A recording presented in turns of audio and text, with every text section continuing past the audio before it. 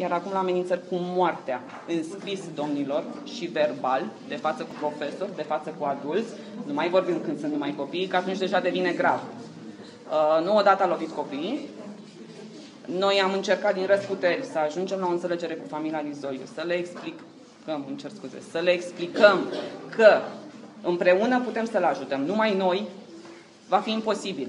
Nici lui nu este bine, nici lor nu le este bine. Orele nu se mai pot face. Tot ce vor copiii ăștia este să învețe. Nu cred că cer foarte mult.